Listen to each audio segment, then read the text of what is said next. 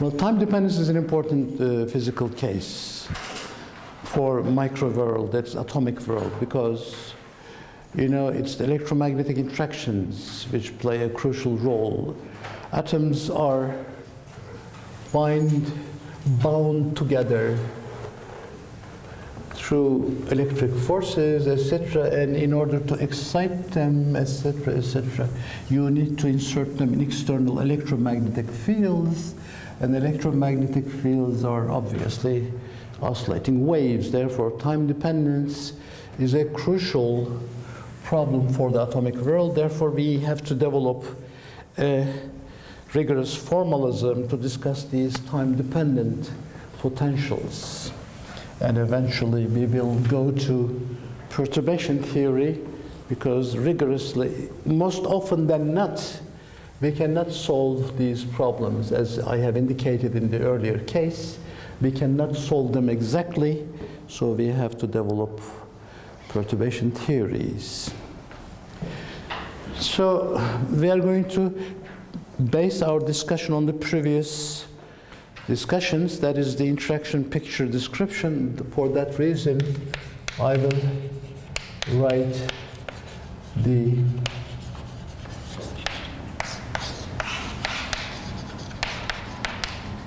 full Hamiltonian in the form of H0 plus Vt. There is a known part, time-independent known part, H0, whose eigenvalue problem is known. We define it through this label, this equation. Notice that I don't put zeros on En or N, because that's the only time-independent part. Therefore, there is no need for complicating the notation further. So these are the energy eigenvalue problems of the time-independent part. And this Vt is turned on at a given time, and we would like to investigate the effect of this Vt on the spectrum of the original H0.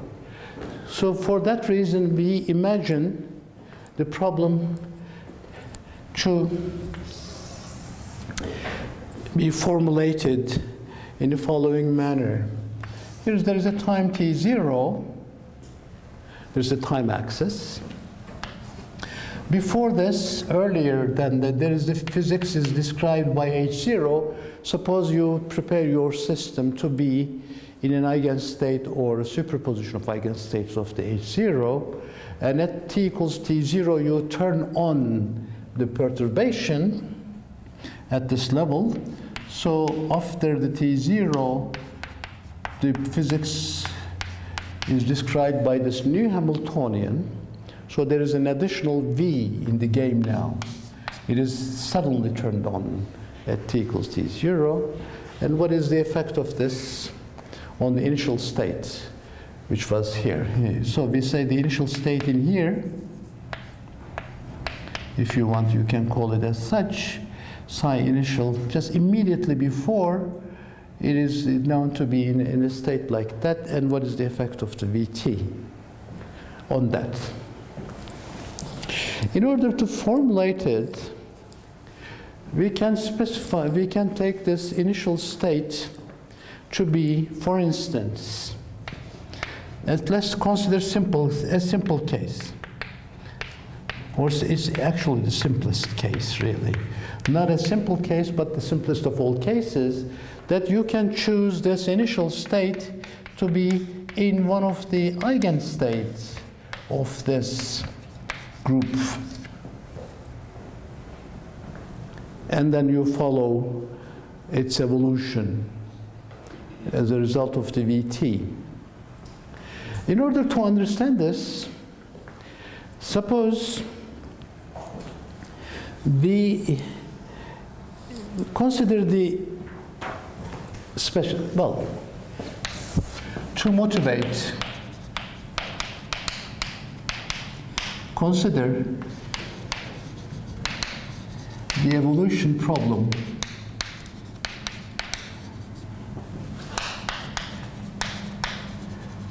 without V. You may say, we already know this, we know it, but let me, for the formulation of the problem, I need to reconsider this. What I mean is the following. Here is the psi I, initial state. Then we, under the effect of H0 only, how does it evolve? It will evolve as such, as we have seen before. If it is at t equals t0, for instance,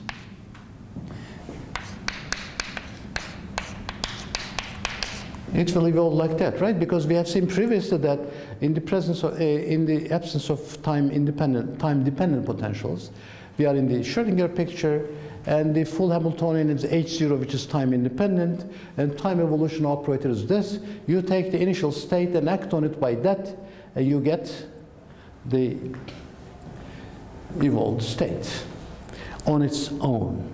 For instance, if we formulate this one, put it there. Formulate this initial state, either you can take it, for instance, either as a given single energy eigenstate, or a superposition in the most general case, right? Cn, n.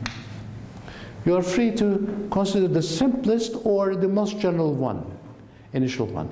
Any arbitrary state can be expanded in terms of a complete orthonormal basis. That is the so-called quantum postulate. So if this is the one, it will evolve into e to the minus I over h bar ei t minus t0 times I. And if it is this one, it will evolve into a more general case, e to the minus I over h bar en t minus t0. And as simple as that. Beautiful, isn't it? That would be the way they evolve.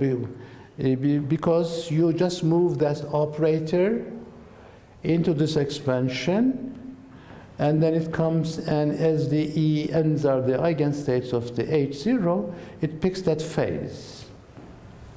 So it is very much like the initial one, but there is these pure phases appearing.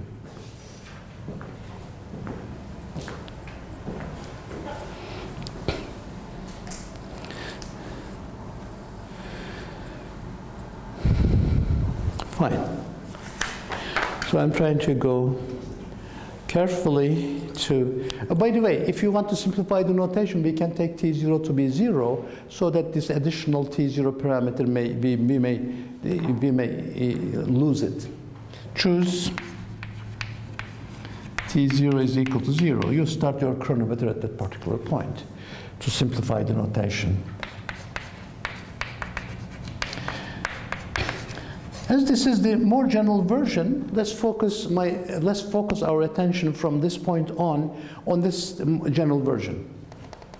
The initial state was an arbitrary one before turning on the perturbation, and if we let it alone on its own under the H0, because there's already a Hamiltonian H0 time independent that governs the physics, it's going to evolve in time as such. Erase the T0 if you choose that specific case.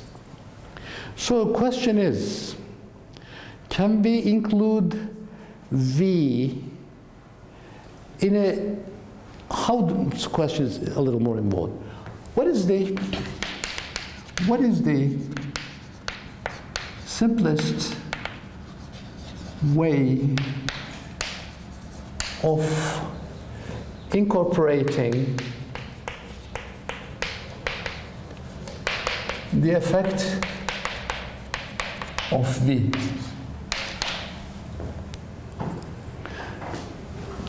Following this line of reasoning, repeating myself, if this was the initial one, moved into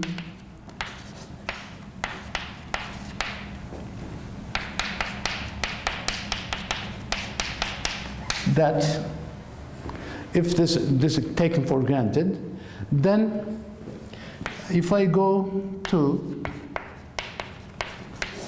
H0 plus V now, let me add it, use a different color if I can't find the chalk. So what is the sort of cheapest, easiest way of incorporating that? Well, Mr. Dirac and other people have said, why don't we just give this a time dependence? What kind of time? I don't know. It's an unknown. It became a dynamical variable now instead of a constant. Just to retain this as it is. So this is the Dirac ansatz. So isn't that nice? That we say, if we give an additional time dependence to be determined eventually, either through exact way rigorous equations or perturbation theory, then that could be a good starting point. And that's the starting point of ours. Well, perhaps at this level, it may be necessary to give, by the way, if you let v goes to 0, CNT goes to the ordinary constant CNs, and we recover the original case. So what is the meaning of these CNTs now? They are dynamical, right? They must have a meaning. Meaning of CNTs.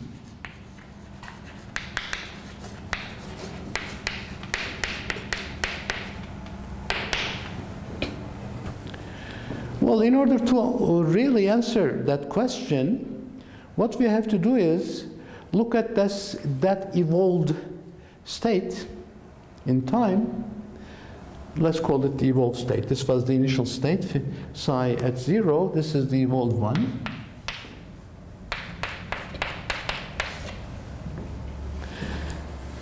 And ask the question, what is the probability of finding that final evolved state in one of the eigenstates of the original H0 again? That's the question. And that is, this is the answer of the question, right? If I want, what is the probability of finding this evolved final state in one of the eigenstates? And that eigenstate I label by n. And that is the amplitude. And probability would be obtained by taking the mod square of it. So if let me compute that from there. Obviously, I have to change the dummy index to m, right? This n is given a specific one. So I change that dummy notation to CMT e to the minus I over h bar EMT n m. M is the original psi of t summed over m, the dummy. This is the free. These are the dummy. This is orthonormal to start with. Delta nm. I can carry out the summation.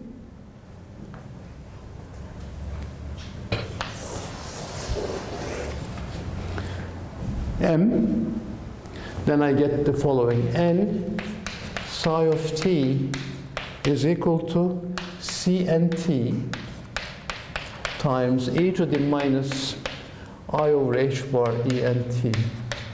So up to this phase, e to the minus I over h bar ENT, CNTs have the meaning of the probability density of finding the evolved state in the nth eigenstate of the original time-independent H0. Although saying it, the sentence is lengthy, the meaning is simple, right? It is really one of the basic statements of the quantum theory. Thus, the CNTs have really very profound dynamical meaning. If we have a formalism which determines those for us, it essentially contains all the answers to the physical questions, right? Because then directly I will know after the evolution what is the probability of finding it one of the original eigenvalues. If you sum over all those, of course, you get the full state, the psi t. So our ultimate purpose is now to determine the C. By the way, although this amplitude itself contains this sort of not that nice looking phase, if I take not the amplitude but the probability, that phase disappears, right? Obviously. So it's not that complicated. C n t squared. And probably that's what you need really, not the amplitude itself, but this expression. Therefore, more or less everything is contained in the CNT. By the way, if this is obviously in the Schrödinger or default picture that we have been carrying this all out, what if I go to the interaction picture?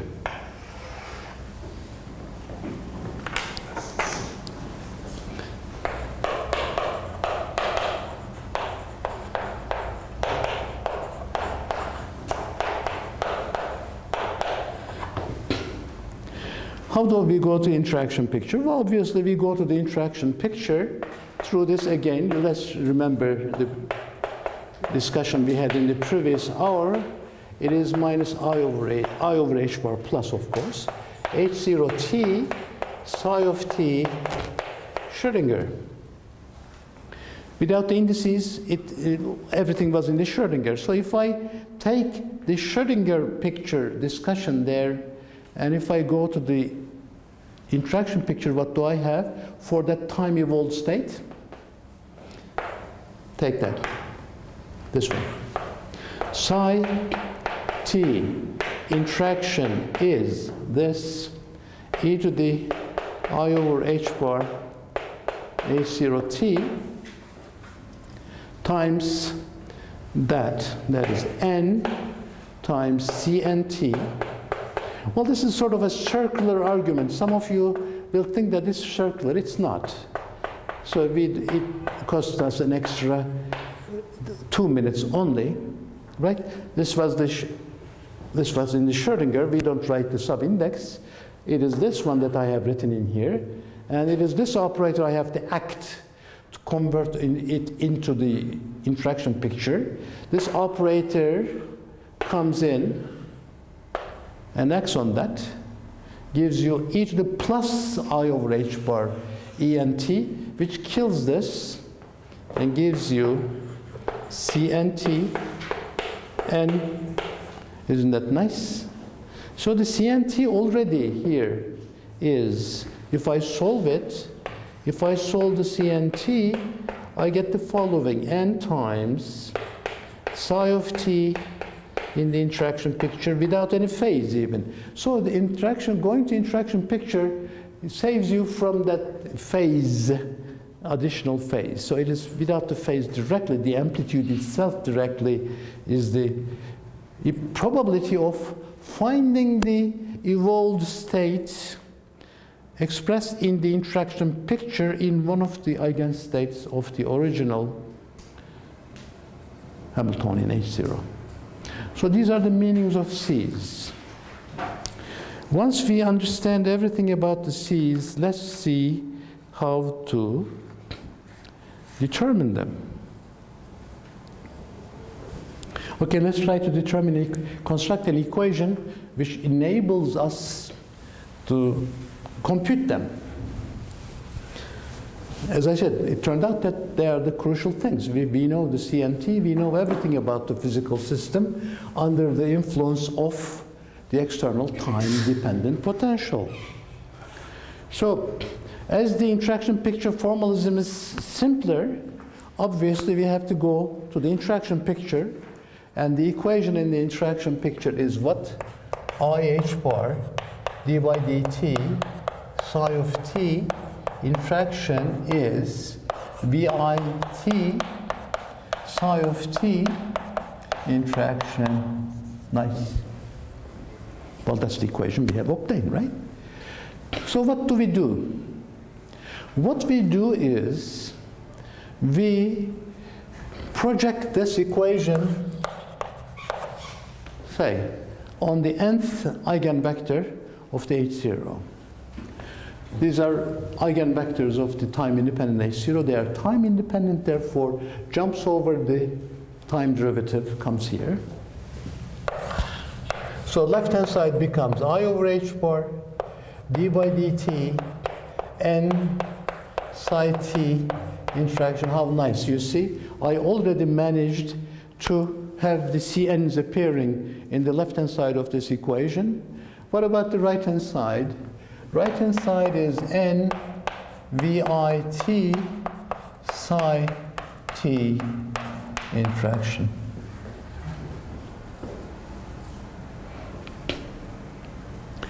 Well, this is CNT. That's nice. Already, the left-hand side is done. It is a first-degree differential equation involving the CNTs. But right-hand side doesn't look that comfortable yet. In order to really handle it, what we do is insert an identity in here. Oh, as usually, that's what we do usually, right? M. What is an identity? Say a completeness relation of the eigenvectors of the H0 is a very nice identity. Therefore, if I substitute that in, what do I get in the right-hand side? Left-hand side is finished, so I'm not doing anything further on the left-hand side. In the right-hand side, I have the M summation, and VI T M and M psi T. That's very good, because we see that CMs appeared in the right-hand side as well. The only thing left for us to further clean up is the interaction picture expression of the VI. And that is what? This is e to the I over h bar h0t times vt times e to the minus I over h bar h0t. That's the definition of the V interaction picture operators in terms of the Schrödinger picture, well, the default picture operators. So this H0 acting on the left-hand side gives you En. That acting to the right-hand side gives you En. Therefore, the right-hand side finally becomes e to the I over h bar En minus Em t times NVTM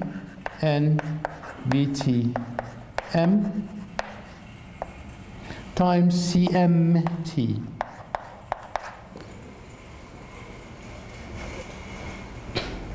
Okay. Now we are more or less there. It is so nice that we could get this equation so quickly, really. It's an ingenious method, obviously. So I can write now the full equation. IH bar d by dt CNT is equal to sum over M. Let's define the frequency associated with the gaps between the energy levels. En minus Em divided by h bar. We define it as omega nm. So omega nm is defined as 1 over h bar. That's the definition. So En minus Em. Then this becomes e to the I omega nm Vnmt times CMT. A very nice equation indeed. If you think of the C coefficients as members of a column matrix, C1T, C2, C2T, depending on the degrees of freedom of the problem. The simplest one is a two-state problem. Imagine that you have a spin 1/2 particle in an external magnetic field. It has only two states, up and down. Therefore, writing that equation for that case is easy. You write a two-spinner for the C1 and C2. Right-hand side now becomes in that, this is the matrix representation of the V in that space, V and M times if there's a phase, but that's a square matrix. So if it is the dimension is the capital N state problem, capital N, and this is a matrix n by n. Here's again a column matrix n cross 1. And this is a column, that's some square matrix times a column, again a column, so it's consistent. So imagine that when you want to have consistency, left-hand side is a column, right-hand side is a matrix times a column, which is a column, so you have everything in order, right? To check the consistency, that all the indices are in the proper order. So that equation is an equation which, an exact one. So depending on the structure of the problem, then you can try to solve that problem exactly, and that is fine. Only for the two-state problems, spin up, spin down. Because usually solving such problems require that you diagonalize matrices. And we know that symbolically higher than 2 by 2 matrices we cannot successfully diagonalize. If you go to 3 state or 4 state or 5 state, already it's 2 by 3 by 3, 4 by 4, 5 by 5 matrices, etc. So you cannot solve them. Solving quadratic equation is easy, but solving cubic, quartic, or quintic equations are next to impossible. Even you try to solve a cubic equation, you see how sophisticated it is. Huh? Sometimes if you look at the literature, it's impossible. Therefore, this equation can be solved exactly in the two-state case, and we will, I hopefully, perhaps myself, not Idris, I will present you that details of that computation. For two-state problem, this equation can be solved exactly.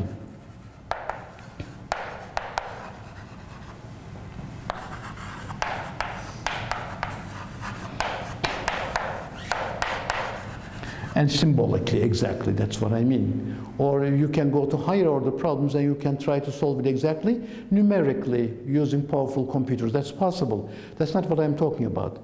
Exactly and analytically, okay?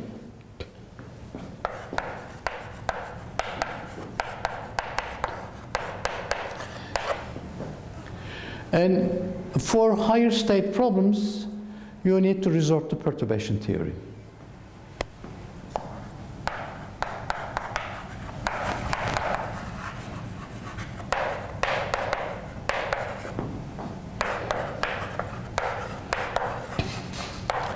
Need perturbation theory.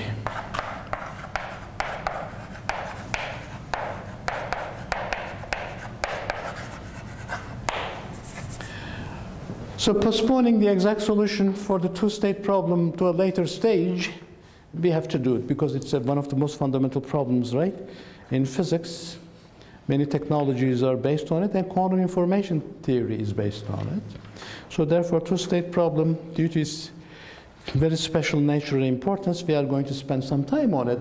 But now let me proceed to develop a time-dependent perturbation theory for all cases. Eventually, after we finish with that formulation, for instance, we may wish to use that formalism, perturbation theory, to solve this two-state problem perturbatively, of course, when the conditions are satisfied. If the external perturbation B is weak enough as compared to H0, then you can, of course, use the perturbation theory. As far as perturbation philosophy is concerned, there is no difference between time-independent and time-dependent ones. The only additional complication is due to the time dependence of the extra term. Or else you have to split the full potential into two parts, known and large, additional and small, in a given basis. Then once these two conditions are satisfied, you can run the algorithm of perturbation theory. We will do that for the two-state as well. If these conditions are satisfied, we will solve it perturbatively and compare against the exact solution. You say, no, of course not. You cannot compare an approximate solution against an exact one, So how do we compare whether these two things are consistent? Well, the way is the following. When we solve this exactly, and obviously there will be the potential, this additional potential Vt in it to any degree. It's large enough because we have solved it exactly. But if we identify a small parameter in that V and go to the limit that that V becomes small because of that smallness of that extra parameter, then you can find an approximate, mathematically approximate form of that exact solution. That's pure mathematics. You have an exact solution, you go to a certain limit, and you find an approximate limit of it, put it aside. And you go to the same problem. Now, once the V is small, you can use the perturbation theory and find the perturbatively consistent solution valid for that small v. And now you have two small v solutions. One is constructed from the perturbation theory directly. One is obtained indirectly from the exact solution going to the same regime. You can compare. You see that these are the philosophy. Please do not forget it. You have exact equation on one side, approximate equation on side. You don't compare exact to approximate. You cannot. There is no way. You go from that exact to that small coupling limit, get that equivalent form, and then compare and try to identify whether there are any inconsistencies or not.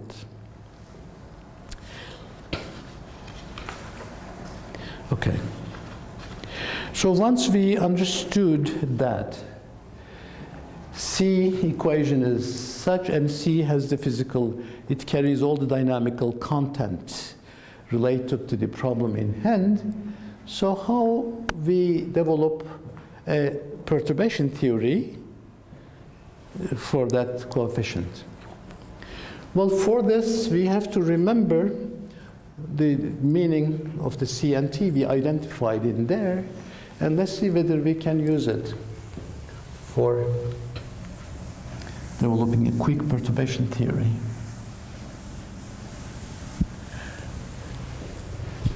Okay, C and T is N psi T I. That was it saved us from that additional ambiguity of the phase, right? In that case, there was a phase in the Schrödinger picture, there is no phase in the interaction picture. What is this? We can write this as ui t, take the initial time to be 0 at the time that potential is psi I t 0. Nice, isn't it? Because it takes us to the t0 point in which the perturbation is turned on.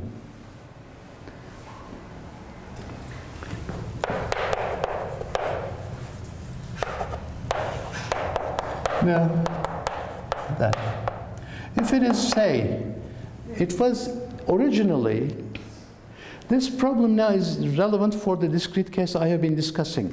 If you have a two states, you can take the initial state to be in a superposition of any of those two states, or you can even start with the simpler case, either from an up or down. You say that, let me choose my initial state to be the upspin state, and turn on the potential, and let's see whether it can make a transition to the down state, and what is the period, what is the oscillations. So if I choose that initial one, t0 equals 0, sorry, because we are simplifying the notation, you don't need additional. If we choose that to be in one of the initial eigenstates of the H0, then what you see is a beautiful one, right? C and T is this particular expectation value of the ui. How nice. That automatically offers itself as a free gift to the perturbation theory. Why? Because I have the perturbation expansion of this. I have constructed it already. What was this? I, identity operator, minus 0 now. If I have chosen the initial time t0 to be 0, t0 to t, vi t prime plus minus I over h bar squared t dt prime dt double prime to t prime, 0 to 0, vi t prime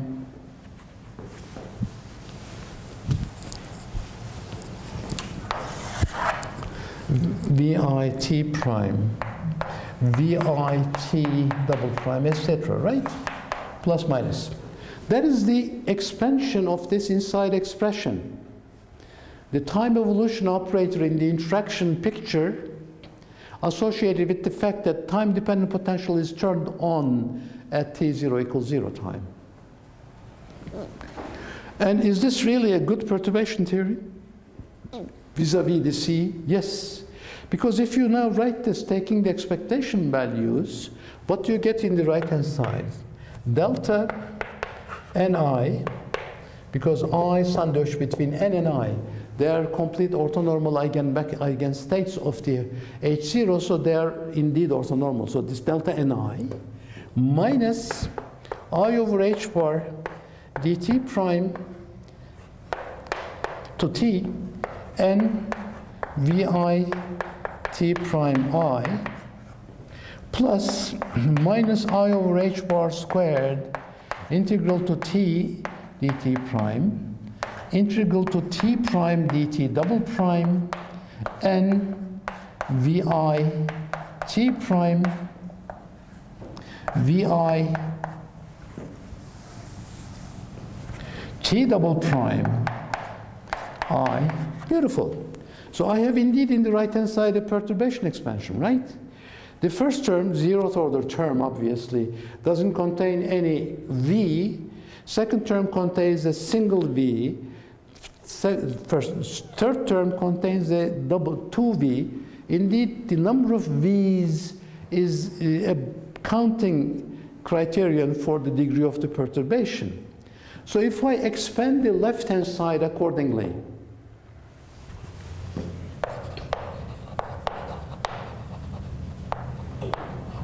so if I expand the left-hand side, let's do that. Let me use good notation for this. Yes. So I'm now expanding this left-hand side, CNT, CN0, CN1, CN2. That's the degree of the expansion. What is the bookkeeping mechanism of the degree? In the right-hand side is the number of v's. No v, 1v, 2v. Therefore, the zeroth order should correspond to the no v case. And the first order should correspond to 1v case. So we already have the beautifully opened up the perturbation theory result. So Cn0 is delta Ni. Cn1 is minus I over H bar dt prime to t and 0. Now, let me compute that. Let me write it and I will compute. N vi t prime I. So the meaning, particularly for the discrete n-state problems, is relevant.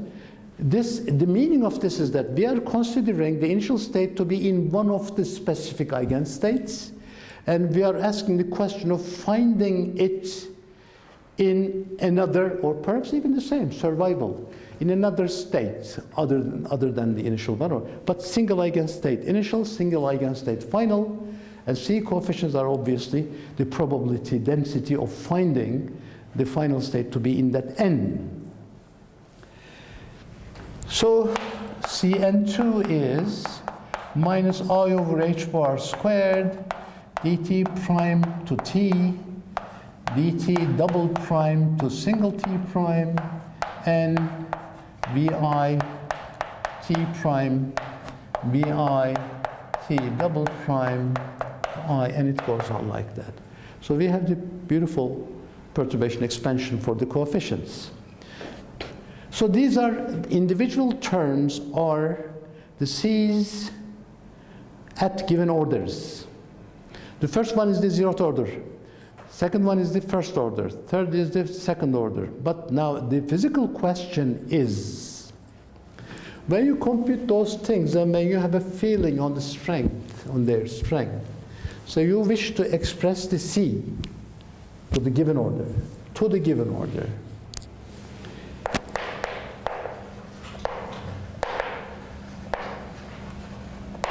Then you can write C to 0th order, to 0th, Cn is Cn0, finished.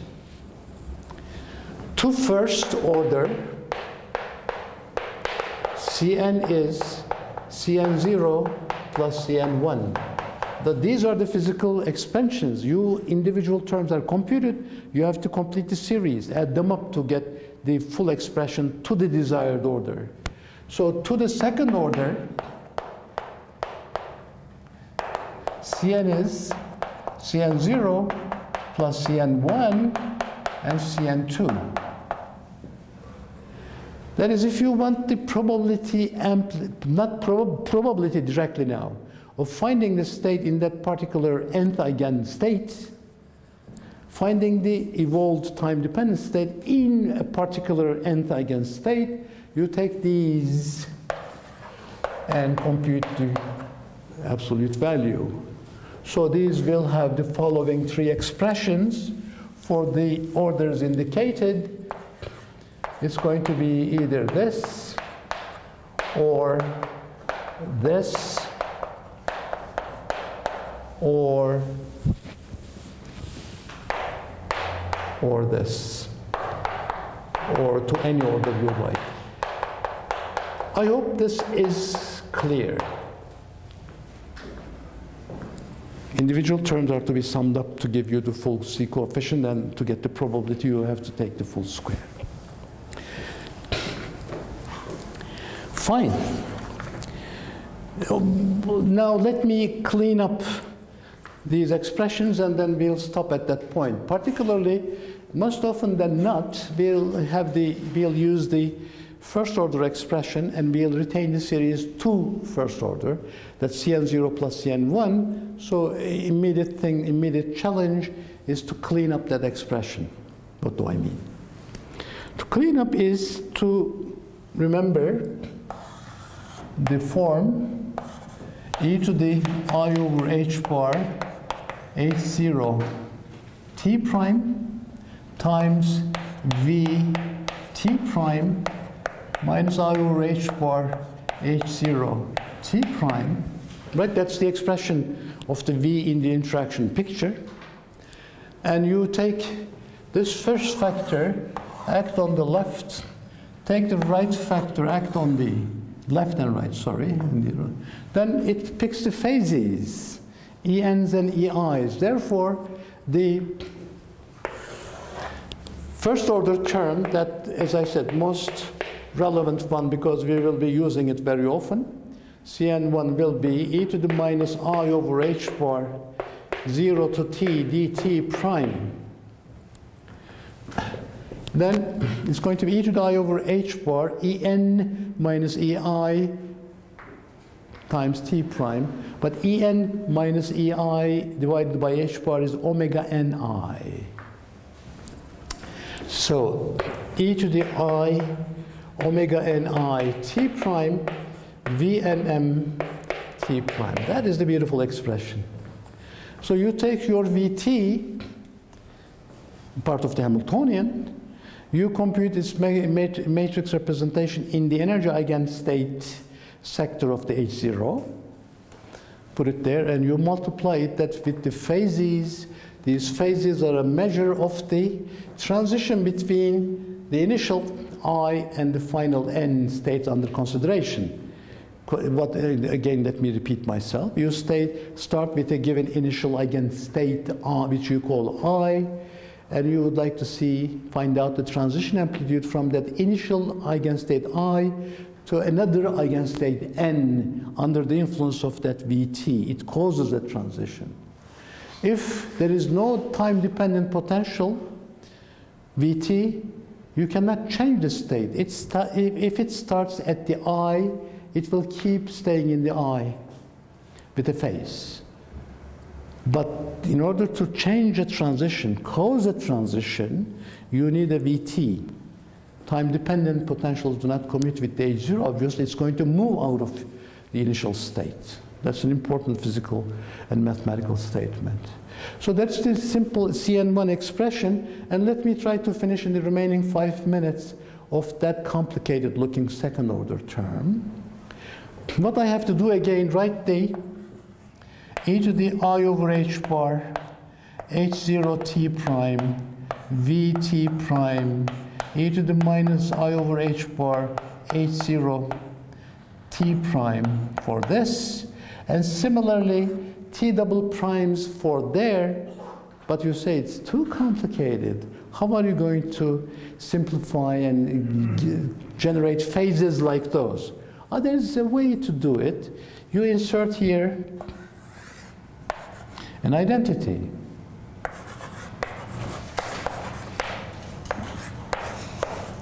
Which is 1, right?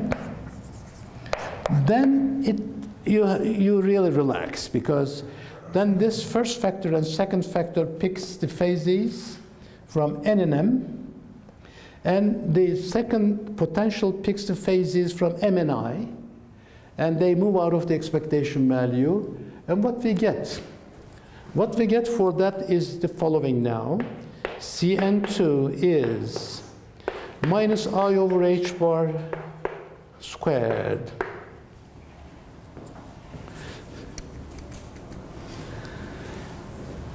integral to t dt prime, integral to t prime.